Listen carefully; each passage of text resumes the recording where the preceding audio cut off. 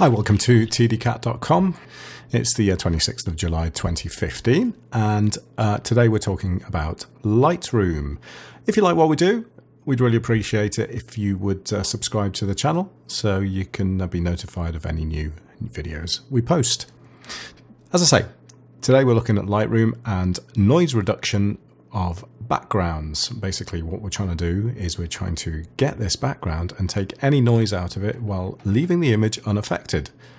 You'll see that from the processing of this image, it's actually got a lot of noise in it, both luminance and chrominance noise, so both color and brightness noise within the image, and we want to get rid of that.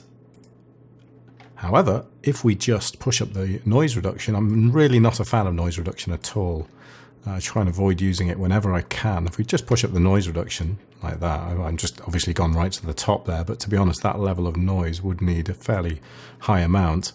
Then we get this nasty artifact, this sort of look that makes it look like some sort of 1990s Photoshop filter or something.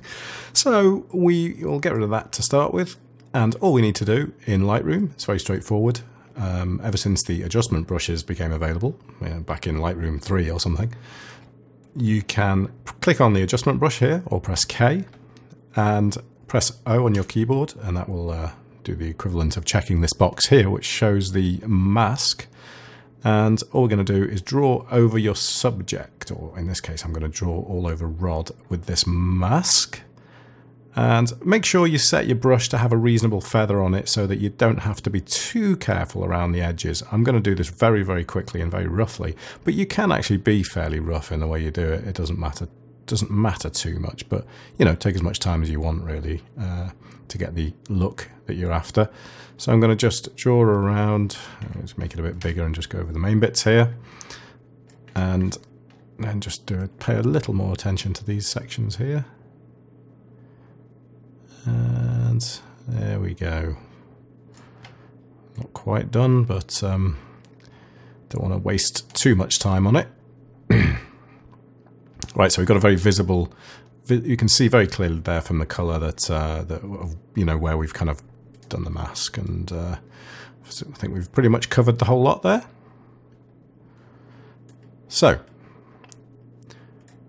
now I'm going to hit O again to, we'll see we've got our little adjustment brush thing here. So I'm going to click done for now, but I am going to go to the noise reduction again and push the luminance right up to 100%, and also in this case push the color right up to 100% as well. So we get this nice smooth background, just lovely kind of gradients, really sort of as soft as you're going to get it really on a 24 to 105 at f5. And if we see there, we've still got these artifacts, but because we've got our adjustment brush now, if we go to the adjustment brush settings, and on here, if I zoom out for it to fit, if I select the adjustment brush that I just added, you'll see the mask there.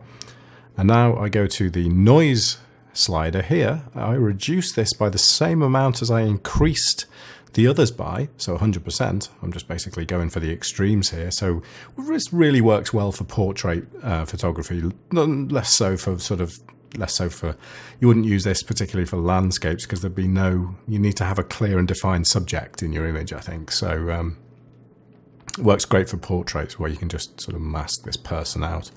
So reduce that by 100, and all that does is it doesn't actually it just basically negates the effect you just added. So it basically makes it 0 again in that area.